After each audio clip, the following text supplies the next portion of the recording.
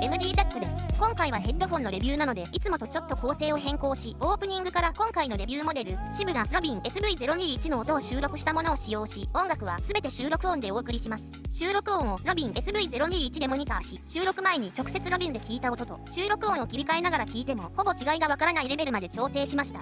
それから愛ちゃんが帰ってきました。久しぶりだね。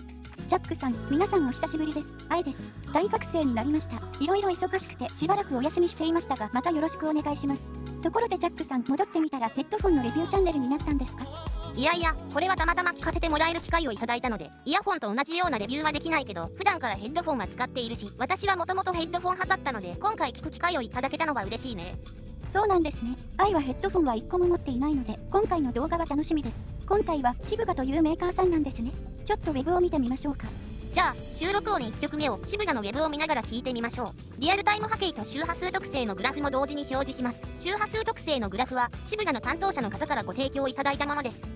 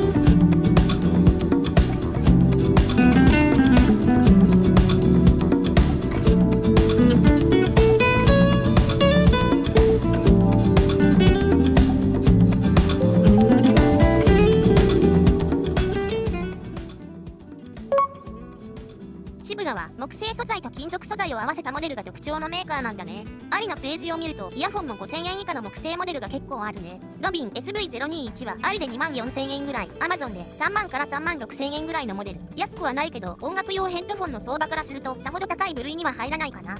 1万円台でも数種類ありますね。まん丸に近いデザインで木の部分が多そう。この辺も聞いてみたいんじゃないですか？聞いてみたいね。それからオリジナルの交換用イヤーパッドがアリで2500円ぐらいと結構リーズナブルに感じたね。使っても使わなくても劣化する部分だから今から買っておこうかな。ご覧の通りイヤーカップに木材を使用しているとのことで、ジャックさん、木材って何ですか？伐採した木、丸太をカットしてそのまま使用した素材のことね。接着剤で貼り合わせた合板とは違うのだよ。合板とはとラルタイが言うように素材の使い方が贅沢だよね。主な特徴は重量があり木目が一点物ってこと。きっと音響効果に優れたものができるはず。上部のベントホールだと思うけど、ここからいい感じに圧が抜けて密閉感があるのに音はスーッと広がって抜けていく感じ。サウンドステージが広いのはもちろんパッド内が音で溢れないので常にクリアに聞こえる。こんな表現でいいかわからないけど、セミオープンのさらに半分クォーターオープンのように感じる。じゃあちょっと一息入れて収録音2曲目クラシカルな曲を聴いてみましょう。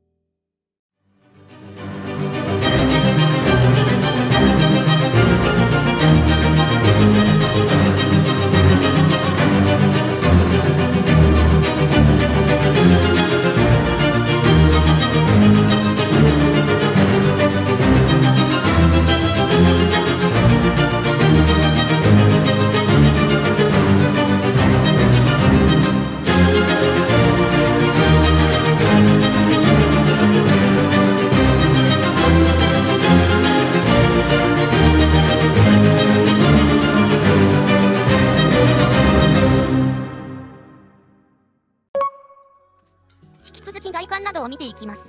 ケーブルは両出しタイプ、特に邪魔には感じなかった。バランスタイプへのリケーブルも容易にできる。ヘッドバンドの中にケーブルをはわせなくていいから構造はシンプルになり、断線のリスクも減り、デザインの自由度も上がる。ヘッドバンドは特にふかふかはしていないけど、私の場合頭の一部にしかヘッドバンドが当たらないので問題ない。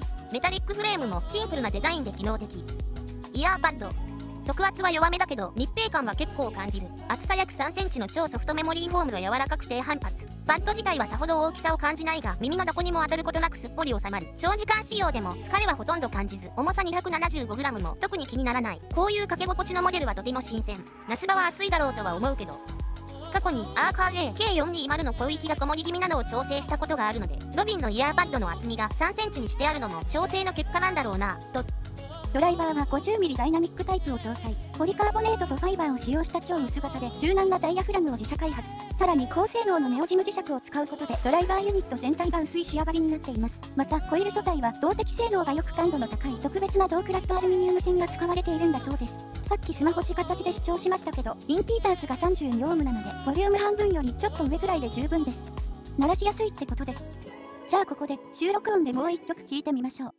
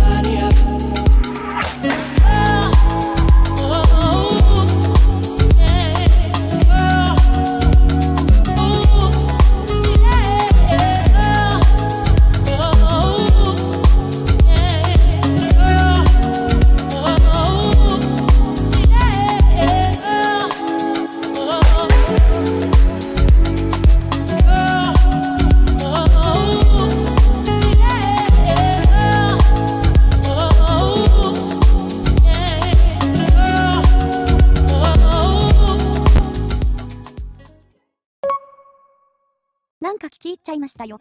そうなんだよ。ロビンで音楽聴き出すとながら作業がしにくくなるんだよね。気づくと手が止まってる。音質がいいって言い方は当たり前だけど、実際良くてかなり衝撃を受けた。今まで使ってきたヘッドフォンでは聞いたことのない音だったから。そうですよね。これってやっぱり木製の材料のおかげなんですかね。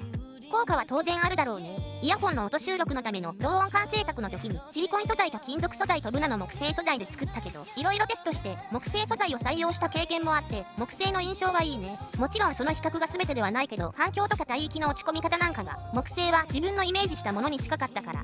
そんなこともやってるんですか？なんかマニアックですね。愛は最初の主張ではちょっと低域のパンチが強いかなと思いましたけど、量感があまり伴わなくてベースラインがはっきり追えるし、他の帯域を摩擦するようにも感じず、非常に絶妙ないいバランスだなと思いました。中高域、高域もしっかり出てるけど刺さらず、邪魔せず、でも結構シャープ。確かにそんな感じ。密閉された小さな空間であるにもかかわらず、それが境界のない空間みたい。イヤーカップ上部から適度に圧が抜けてくれるのも大きな効果を発揮してると思う。音が充満せず、スーッと消えていく感じ。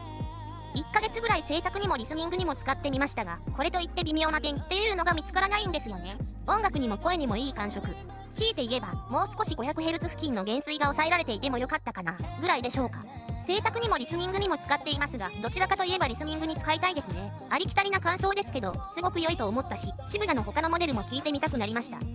新しい生活もスタートしたし、これからはヘッドフォンもいろいろ気にしてみようかな。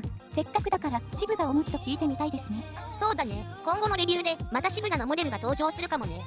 ということで、今回はSIVGA Robin SV021 のレビューでした。ではまた次の動画で。ご視聴ありがとうございました。MD ジャックチャンネルはイヤホンレビューを音と波形た言葉で表現します。チャンネル登録お願いします。